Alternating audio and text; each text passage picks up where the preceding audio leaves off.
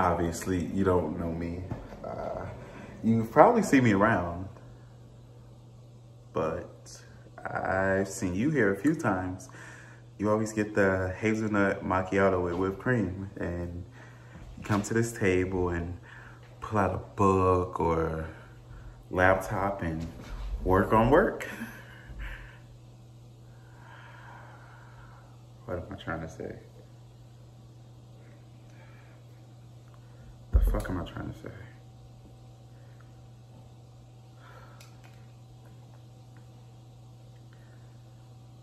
Whenever I see you, I imagine this life with you.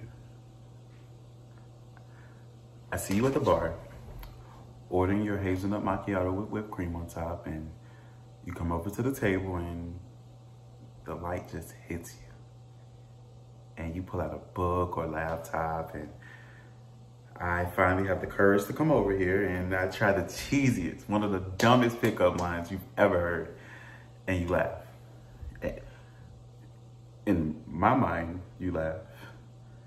And I get your name and we talk about books or work or a show that we both seen. And we talk into the place is about to close. And right before I'm about to completely fuck this up, you give me a hint that you want to get coffee sometimes. And I make the worst attempt at a coffee joke to hide the fact that I didn't get the hint. But you think it's cute and say you love to. So I take you out on our first date where I either talk too much or nothing at all because I'm stressed to see if I'm interesting enough not to fuck this up, and somehow you kiss me and life takes off. Date nights turn into weekends in bed and never leaving the apartment.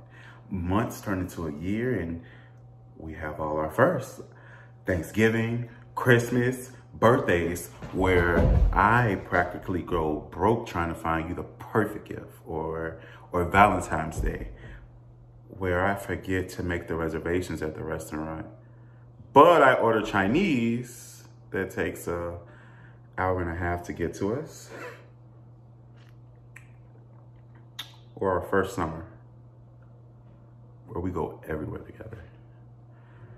Baseball games. We don't really like baseball. Bikes down the lake, trips to Wisconsin, and one day in the fall, while you're lying in the leaves and that light just hits you, I'll tell you I love you. And you tell me you love me too.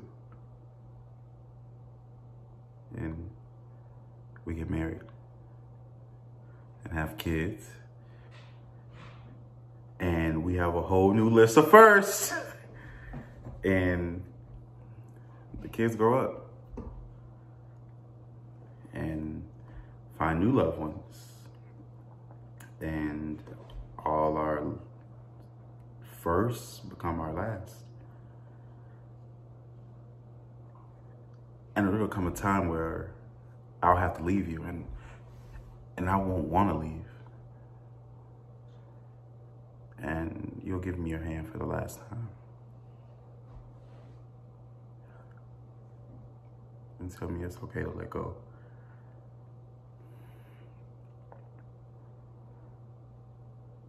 And I'll never forgive the universe for the seconds until we find each other. Because I want those. I'll never stop wanting those.